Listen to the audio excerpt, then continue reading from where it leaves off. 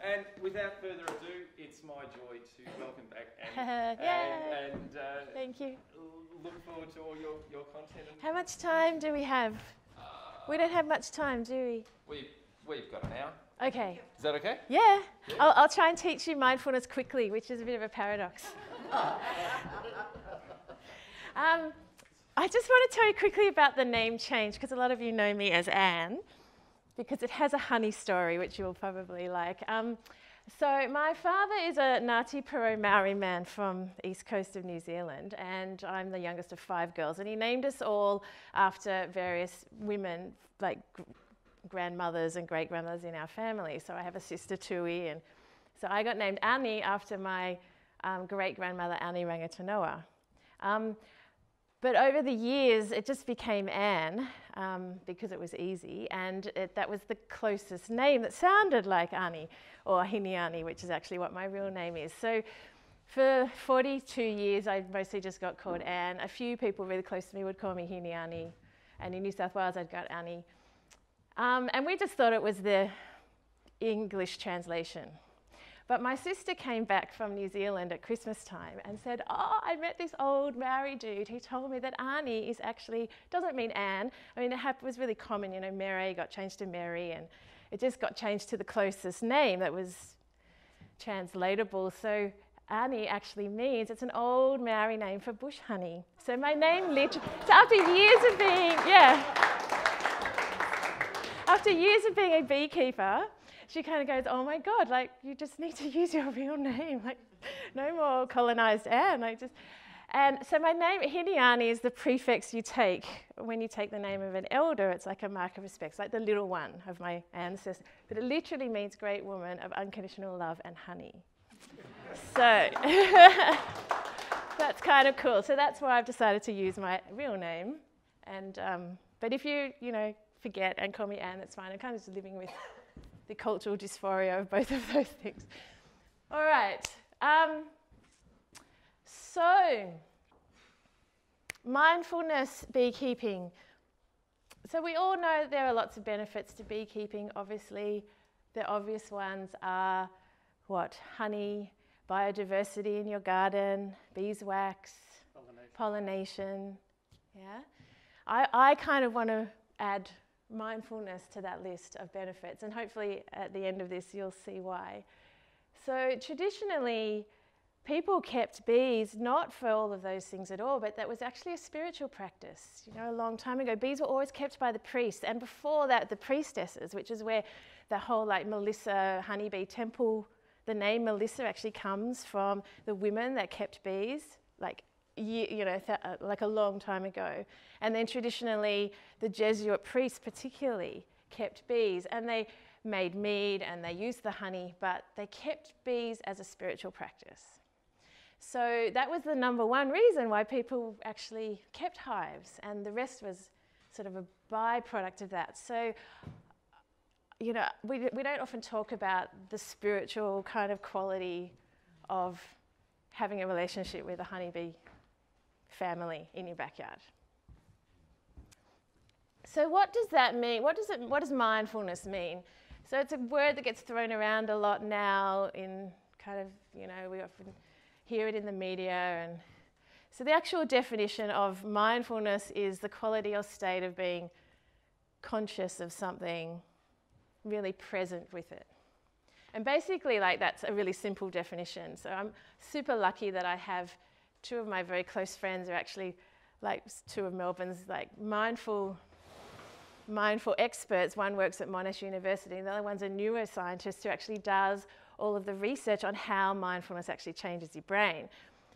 And so they talk about mindfulness in that it's just the ability to actually be present and concentrate on something without your mind wandering off. So we experience this in 2 places. Usually we've all had an experience of this, of being really present with something. One is when you're doing something you really love, something that is your most favourite thing to do, and you kind of get into that flow state where you're just thinking about that, and all of a sudden 2 or 3 hours has passed, and you don't even notice that time is gone, and you've not been distracted, you've just been concentrating on that thing. So even if it's reading a book, might be, or something, a hobby, knitting, or tinkering around with your car, or whatever it is, that the thing that you often really love doing, you can be incredibly present with that thing and not even realize that time is passing. So that's mindfulness. The second time, apparently, we experience mindfulness is when we're in an acute state of danger. So if you're swimming around at the beach and all of a sudden there is a shark 2 meters away from you, are you thinking about anything else? What are you thinking about? You instantly become incredibly present with that situation, don't you? Very, very present with that shark and what you're going to do. You're not thinking about anything else. Your mind doesn't go anywhere. You're just like really focused on that. Yeah, and so our brain actually changes. Like it's actually using different parts of our brain that make us become incredibly present and focused on something. Let's talk about what unmindful beekeeping might look like.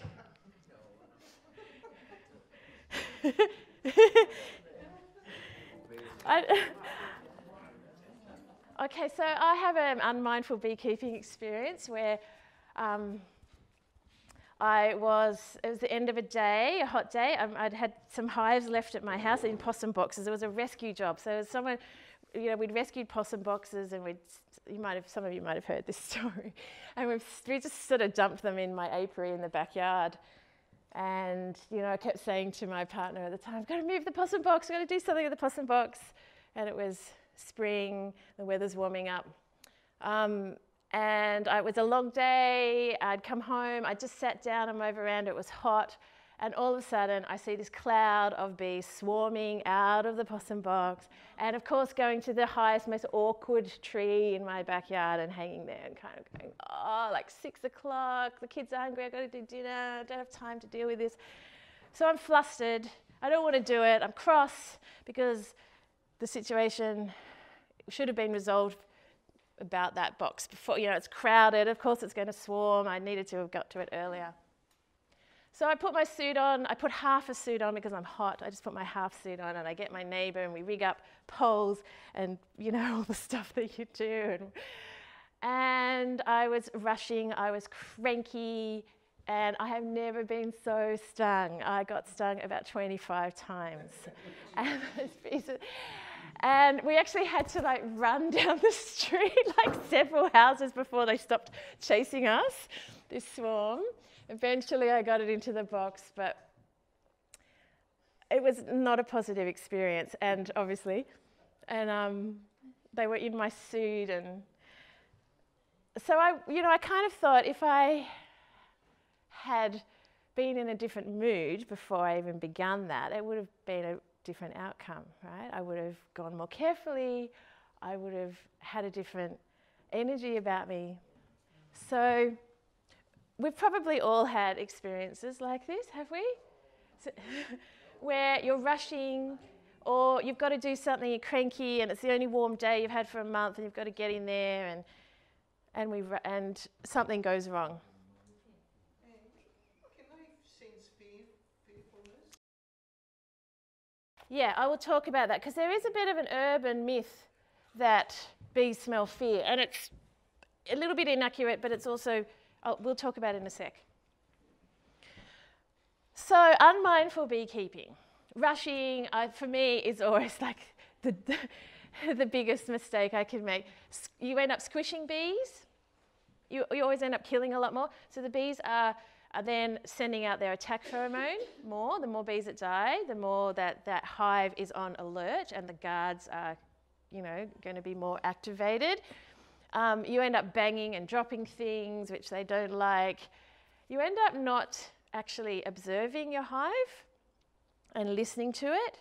If you're rushing, you miss things. You don't pick up on the fact that, there might be something weird going on with that bit of brood there, or you've got a hive beetle situation, or you'll miss information. And then you get into a state of panic, often, because it's accelerating, the situation is accelerating, and there's high-pitched buzzing, and there's bees starting to get more and more, coming at you. not having the equipment you need. That's like so often I go down to I'm just going to do a quick job. I'm just going to stick the feeder in, and I get down there and I go, oh, something else is going on. I've got to do this and I don't have what I need, and my smoker keeps going out because I didn't get enough pine needles. I'm sounding like a really bad beekeeper, aren't I? You see, then you get more, you get increased agitation. It becomes high stress, thank you. It becomes high stress for you and the bee. The bees are becoming more highly stressed, and then you're becoming more highly stressed. And then you're more at risk of increased stings. So you all get that picture? Yeah. So what would the opposite of that look like? Moving slowly. Yeah, definitely. Slowing down. Yeah. Making sure you have what you need. And sometimes that means actually taking things you don't think you're necessarily going to need, but just in case, so that's on hand. Like an example of that might be, yeah, often extra frames.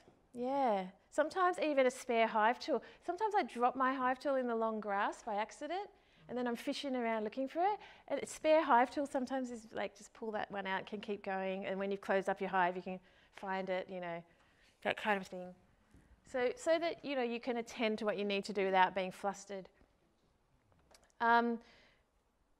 Slowing down, becoming aware of your senses. So this is one of the mindful practices, is just being really aware of what you can hear, what you can smell, what you can see. And those three things actually make you an exceptional beekeeper, because some of the best beekeepers I know can open a hive and will tell you before they've pulled one frame out, you've got a problem. I can smell something, or I can see or hear something. I'm picking up that there's a problem with the queen, or there's some disease, or that these bees aren't behaving. There's something. There's like a sense that something's not quite right in that hive. And especially if it's a hive that you know really well, when you open the lid, you feel like something's not quite right. They're not making the same sound that they normally do. So being aware of smell and sound. I mean, you can actually smell AFB when it gets quite bad, and the smell of your hive changes over the year, right? Sometimes it's really lemony, and sometimes it's really sweet, depending on if there's honey in the hive or not.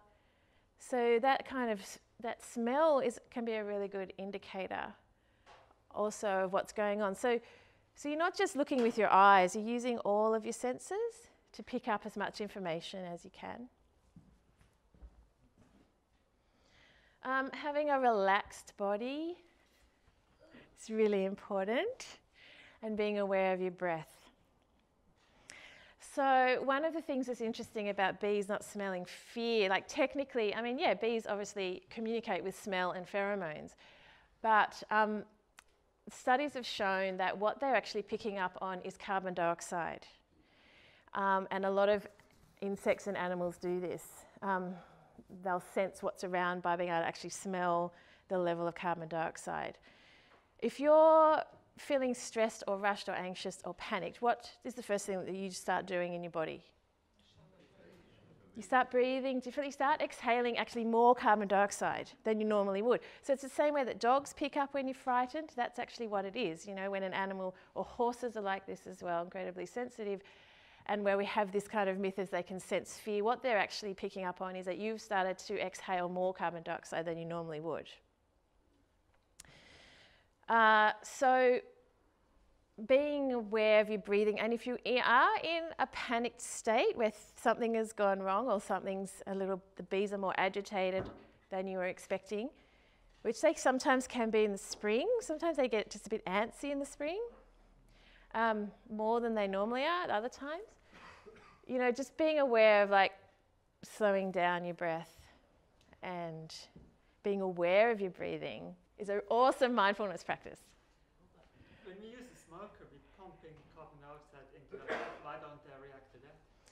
Well, they do. What the smoker is doing is that blocks the attack pheromone from the queen so that there's so much of the smoke going on that the bees stop communicating. That's actually what your smoke is doing, right?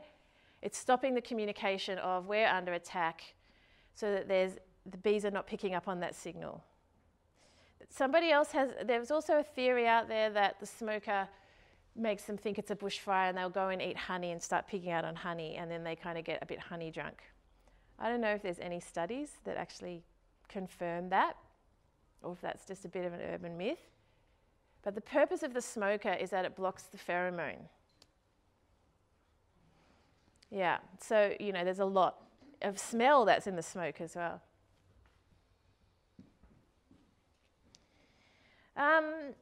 And just, moving carefully, moving with care. Movement actually triggers bees more than smells. And we know that they're really sensitive to smell, like if you've got petrol or strong perfume, strong smelling sort of things around, they definitely can agitate bees.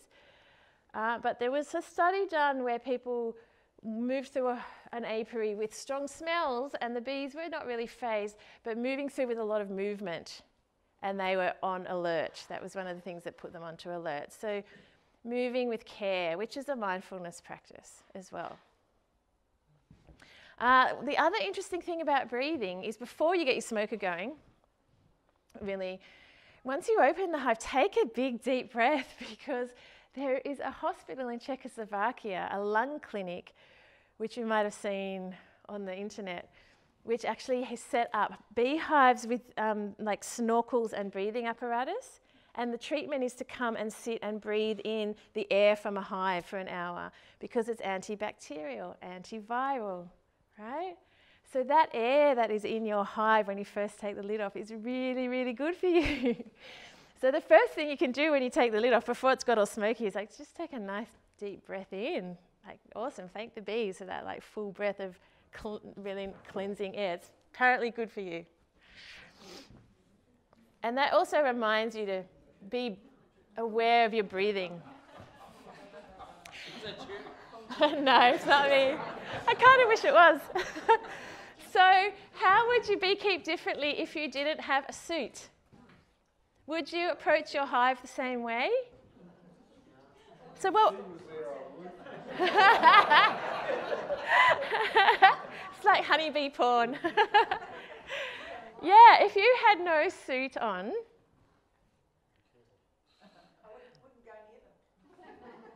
but there are a lot of people that free hive.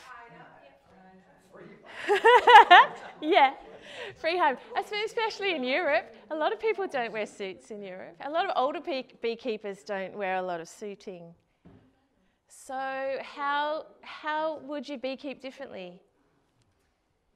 So I think, you know, you would move much more mindfully, wouldn't you? And carefully and slowly without sudden movements. And you would be much more in tune with how the bees are revving up. You know, if you hear them kind of, you know, you'd slow down, back off, wait, go back.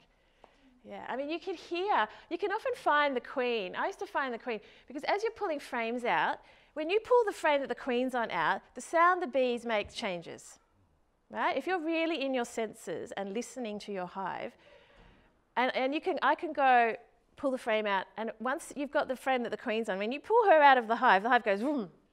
It makes the sound. It knows that the queen has just been yanked out of the hive, right? And then you can go, she's on this frame. So that kind of extra sensory level, it's really useful. So these are my 4 mindful beekeeping tips. Slow down, become aware of your senses, calm breath and be aware of your breath, and relaxed in your body. And they are the 4 principles of mindfulness, just by coincidence. Isn't that interesting? So these are the stats that we know about mindfulness. 10 minutes of mindfulness practice a day. Statistically, there's studies and that you have decreased stress, higher brain functioning, increased immune function, lowered blood pressure, lowered heart rate, increased awareness, attention, focus, clarity in thinking and perception, lower anxiety, benefits of feeling just connected and happier in general. Enhanced ability to deal with illness, faster recovery time. My friend Neil, who is the neuroscientist, is one of the first people that's done a study of measuring this stuff with people that have long-term mindfulness practice, who have practiced some sort of mindful meditation for 10 minutes a day for more than 5 years. And he's found a lot of this. He can actually scientifically prove it, that they will recover from illness more quickly. Much less depression, improved general health, cardiovascular systems, healthier body mass index, greater resilience when faced with challenges, decreased stress and psychological distress, enhanced mental health functioning, emotional regulation and self-control, enhanced academic achievement in students due to improved ability to focus and improved attention, higher social and relational skills, reduced aggression and problem behaviours, enhanced job performance. So we know that it's good for you. Statistically, beekeepers live longer than most other professions. They have lower rates of cancer, a lower blood pressure, and report higher rates of happiness than any other industry. Isn't that interesting? So they're all the benefits to us in practicing mindfulness. And so there's like mutual benefits. Just keeping bees and the things that you automatically do in order to keep your bees is sort of automatically mindfulness practice, whether you are aware of it or not, or whether you've ever thought about it in these terms or not. You're actually doing those things. You are being very present. We're usually pretty present when we open the hive, aren't we? You have to be, or you're going to get stung, you know. We're usually moving more calmly and more quietly. I started keeping bees because my son had autism and he got interested in bees, and he had a lot of agitation and couldn't sit still for very long. And after he learnt from beekeeping that he had to be able to self-calm. Right? In order to go and hang out with the bees, he had to find this ability to calm himself down and self-calm. And once he could do that, through practicing doing that at the hive, then he was able to do it in other situations. And when he was having a bad day, and he had hives at school as well, he was lucky with Tobias, and when he was having a bad day, we used to say, go and hang out with the bees. And we would send him down to the hive because he would have to, when he got there, self-calm. And there's actually studies in England where they're using beekeeping with children with behavioural problems and ADHD, particularly for that ability that you have to learn to self-calm when you're around bees. You can't have massive tantrums and be flapping around and yelling and screaming around a beehive, right? So it's an instant kind of drop into mindfulness. So Or get stung. Or get stung. Like it's instant consequence, right? So bees are sort of giving all this to us, whether we're aware of it or not. We're kind of learning to do this through just this kind of fun hobby that we have of keeping bees. So what do the bees benefit? We all know the bees are really sensitive. They pick up on climatic change. You can tell what's going to happen in the coming season by what your hive's doing in kind of August, September. We could say, I used to be able to tell you what kind of summer it was going to be by what the bees how they were setting up their hive. They pick up on your heart rate. They pick up on adrenaline in your system. When you get stung, bee venom is actually designed to give you a massive adrenaline response. Partly that's so you'll run away and leave the bees alone, the bear or whatever it is that's trying to get into the hive. But partly it is also because the bees just then pick up on the pheromones. So if you notice you get stung in one place, all the other bees come to that same place. Have you noticed that?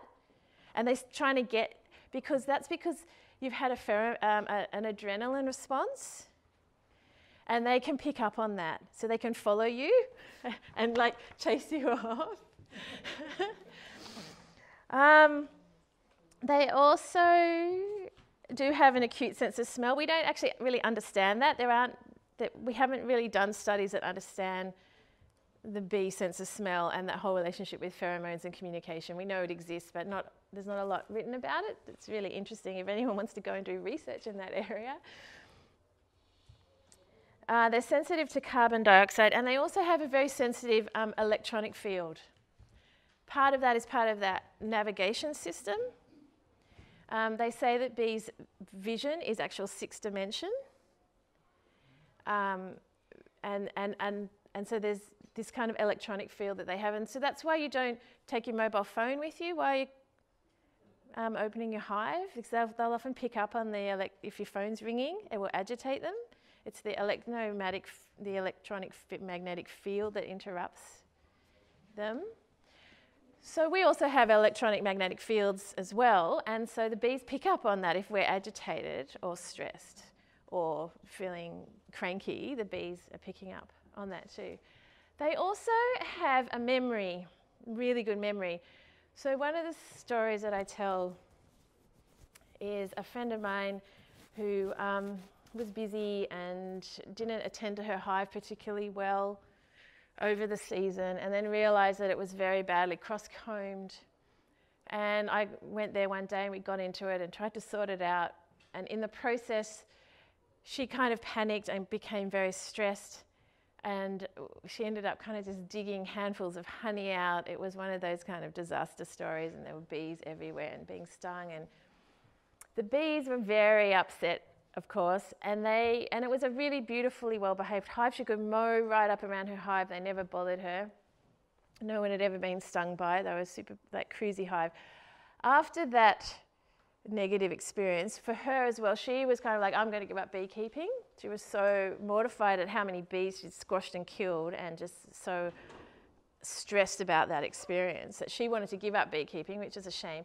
And secondly, though, the bees remembered the trauma, and every time she went in the backyard for 4 months, they would chase and sting her. Wow. Which was a hive that would never have stung her previous. They remembered. I remember you telling me at my place one day that the bees actually map your face. Yeah. They recognise facial They do. Bees have facial recognition. There's a lot of studies, that's right. And you'll see them do it. Like, if you notice, sometimes you'll get one and they come and do that, like, little weird zigzag, yeah? They're checking you out. Yeah. They get to know you. Your bees would actually get to know you. They recognise your face. But they die so quick. And isn't that the mysterious thing? But yet they pass on information, because you have to remember that this is a superorganism. Individual bees die, but there is a collectiveness. How do drones know? Drones die this time every year, all right? There's no drones in the hive. Spring comes, how do the drones know to go to the queen, what's it called? Yeah. How do they know? They weren't there last summer. There was no other drones to pass that information on. There's crazy magical stuff about bees that we don't know. We don't understand why they do this stuff, but they pass information on. There's a collective consciousness that happens in your hive.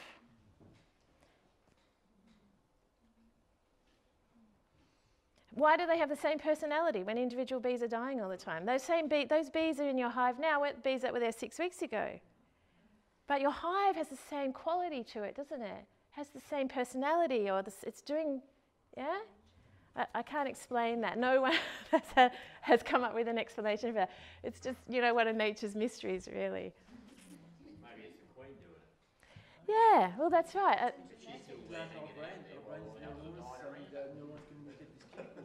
How do they remember to come home again? How do they remember all the stuff that they do? Yeah, they're obviously passing information on somehow. Yeah, there's a beautiful old story in beekeeping about a beekeeper of 60 years who died, and the bees at his funeral swarmed and covered his coffin. Now, I don't know if it's true or not. You can Google it, and there's actual newspaper articles about it happening and photos of it. But they actually apparently swarmed and covered his coffin in bees at his funeral.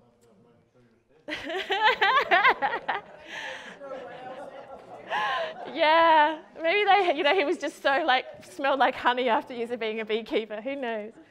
All right, so all these things, the bees, are beneficial to us. That is so classic honeybee, isn't it? They're such incredibly great benefactors. They do, they're one of the few animals that don't take anything from the system. Most other things will take something. So cows will eat grass, but they're actually killing the grass in the process, right? I think bees are one of the very few insects that when they're eating and they're taking food, they're actually benefiting another species by pollinating. So, and they make extra honey, don't they? They make way more honey than they need. So they're like incredibly generous creatures in their ability to benefit us. So one of the things, I think to inspire beekeepers to just kind of be aware of that level of health benefit that you're actually getting if you never eat the honey out of your hive. And they're not pollinating your garden necessarily, but just having them there and having a relationship with them actually is really good for your health. So what are the bees getting out of it? If we are able to beekeep more mindfully, yeah. What else? They're going to be obviously a happier hive if you're not squishing them and stressing them out. We know that immune drops in bees when they're stressed. We know that from pollination. Wrapping them in glad wrap and putting them on the backs of trucks stresses bees, and they're much more likely to be susceptible to diseases the same way that we are, and probably the same as most species. Immunity drops when we're stressed. So you're more likely to have a healthier hive. You're more likely to have a better behaved hive in the long run because the bees will get used to you being gentle with them. And they're not going to remember, this is what happened last time. Let's start stinging early because we know what happened last time we all got squished. Because they remember. So how can you undo their memory? So say if you've already, traumatized your bees. Yeah, I know. I'm mindful now. I think, just over time. But they've been handled differently. They can. Bees, you can tell a hive that's been handled roughly. I used to visit hundreds of hives out here in the valley, and they're called a hot hive. You can tell when they've been handled roughly because of the way they behave. You're more likely to pick up on diseases early and quickly, aren't you? If you're going slowly and you're listening and smelling and kind of your senses are on and you are really aware of that, you're much more likely to pick up really early that something's odd or pick up on disease. Yeah. Have you got a version of this presentation that's in a form that the bees can read it? No. Yeah. I know people that used to sing to their hive. Yeah, there's a long practice of singing to your bees because the sound and the rhythm, it somehow lulled them. The history of this stuff is really kooky and interesting. What else? Anything else about the benefits for the bees? Well, we do give them a good hive and everything, but how do they know that? Like, we could say, we'll do good things for them, but the bees don't know that. No, they don't. I mean, the only way they know anything is about how you treat them, really, isn't it? With what gentleness or care that you're actually doing your inspections with. Is that why when you get a feral hive, they're not happy? Yeah. Often, if you have a hive... Like in a tree? Yeah. Often they're not used to being handled.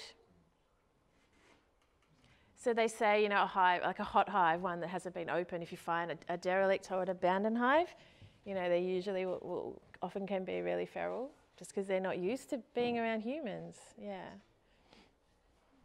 If the bees are more relaxed, they won't eat as much and the food will last longer. Well, that's right. I don't have sort of studies for this. There is no one that's done research on this, but exactly, that's why I thought we could collectively kind of come up with a theory, I guess, about how mindfully keeping bees is actually beneficial to the bees. Yeah, exactly. If they're not stressed, they're not necessarily going to eat as much honey. I don't know. What do you think? I don't know. Definitely you're going to have higher disease resistance. About 90% of the calories that we consume, humans consume, is used just to keep us at this constant temperature. It's a vast proportion of our total intake. Yeah. Most small creatures, certainly anything other than mammals and birds, don't control their temperature. So the rate at which they're consuming energy varies according to the external temperature. Some creatures, like bees, find other ways to keep their temperature controlled by creating a hive and Containing that warmth. having that temperature maintained that way, by cooperation. It stands to reason that they would have the same problems, so that when it gets really cold, they're spending a lot of energy. That's why they eat more honey in the cold. That's right. I haven't heard anybody in the time that I've been here ever talk about more or less insulation around a hive, nor that there should be more or less insulation in this place or in that place, with the exception of a Korean friend who told me they used to keep the beehives inside, in the house. So the beehive would be in the kitchen, close to where the heating apparatus was, and that was connected to the outside by tubes for the bees. Go in and out. Loose in the house, but they were connected. But I haven't heard anyone else say, "Oh, I put a blanket around my hive," or "I put reflectors around in the sun." Yeah. And that's why in Germany they have bee houses, the same reason. Like keeps the snow off and the collective warmth of all the bees packed in close, there's a honeykeeper that's out at Yellingbo State Forest, and he keeps bees in, I forget what they're called, they're like the polystyrene plastic boxes. Yeah, the Lyson boxes, thank you.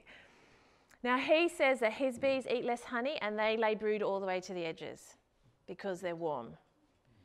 Yeah, and I mean, I learnt beekeeping kind of originally from Adrian in Iodice. Probably some of you have done his courses with the top bar, and he told me that, opening your hive is like open heart surgery. And that bee warmth, which the bees have so worked hard to keep in there, you're just ripping open the lid and all that warmth is coming out. And that's the principle of natural beekeeping and top bar beekeeping, is to be able to do an inspection in a way that you can contain that warmth, because in a laying you've got to rip the top off and hot air rises, right? So the top of the hive, it just comes rushing out, and then you're unpacking the boxes and you're pulling the whole thing apart, where in different kinds of hives, in a top bar, for example, you can, because the top of the bar is sealing the hive, you can just move as you go along. You've got how many people here have top bar hives? Yeah, so you can you can contain how much warmth you're losing as you go. So definitely temperature is a really important thing to be aware of when you're mindfully keeping bees, to not let too much of that, especially at this time of year. It takes them a whole day, again, to build up that temperature of warmth. It's 36 degrees in that brood chamber. If it's 12 degrees outside, that's a lot. They've got to raise that another 20 degrees more then. And it takes a lot of energy, and then they're going to be eating more honey. So yeah, the Lyson boxes apparently really well insulated, and they're seeing that temperature control differently. Round hives as well control temperature better, because the hot air is like a helix process in there. And like Tobias used to say about how bees are round animals. They don't like square boxes. They live in trees. They're used to round spaces. They don't get cold corners. They can actually contain temperature better when they're in a round, cylindrical. Yeah. So even round houses. Yeah. So even in the Lyson boxes, so when you're taking that lid off, you do the same thing. Yeah, totally. They're still laying. But they're just they're, you know, well insulated. And I don't think the thickness of our boxes is enough for this, for the valley. The valley is cold, you know. We get these little, they're so thin. Like the top bars are nice in that they're thick. The wood is insulating itself, you know, if you can have a thickness, a nice chunky thickness of wood. You know, the top bar also has the roof cavity, which is like a layer of insulation. It can warm up, just that, you know, the hive's here, but they have this air space above the hive and under the roof. So that's why people are using that, sometimes a pitched roof to get that air cavity in there above the, yeah. Okay, great. So I'm actually going to do a little meditation with you with bees buzzing. Like, so the purpose of this is that some people actually find this relaxing. I don't. I find it distressing myself. The sound of bees. It's an alarm signal usually. I mean, sometimes you get, actually that's not true. Sometimes you get that hive just singing, you know, on a nice day and you can just hear the bees.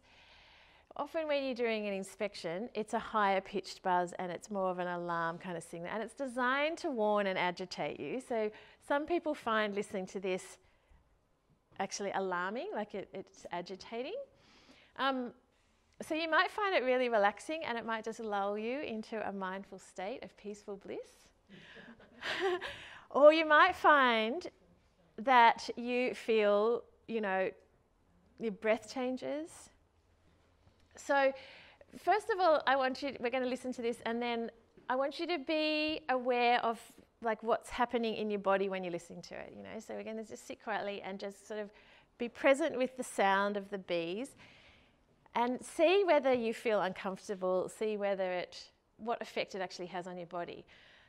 If you're a person that this makes your heart rate rise slightly, it's actually a really good practice to practice calming to this sound.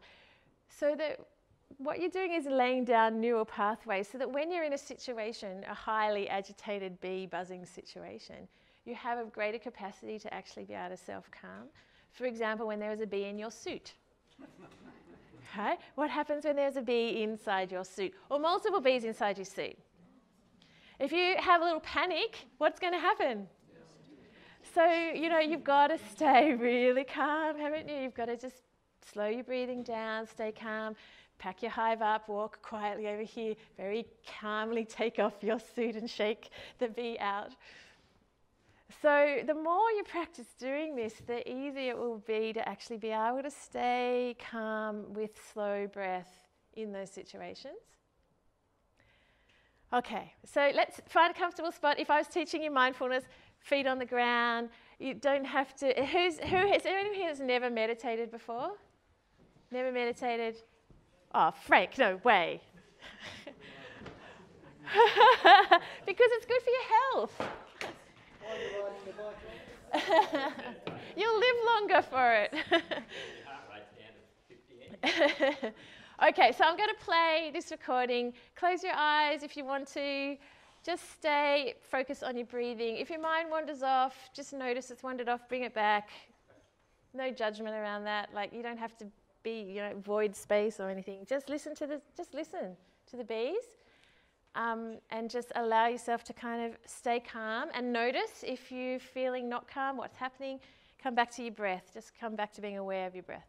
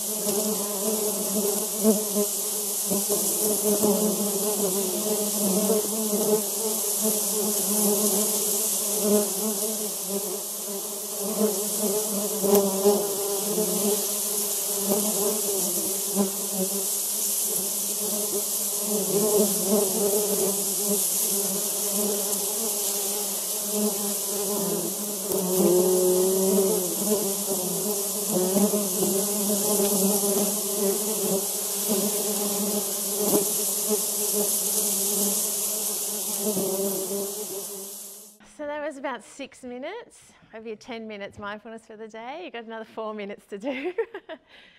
All right, what?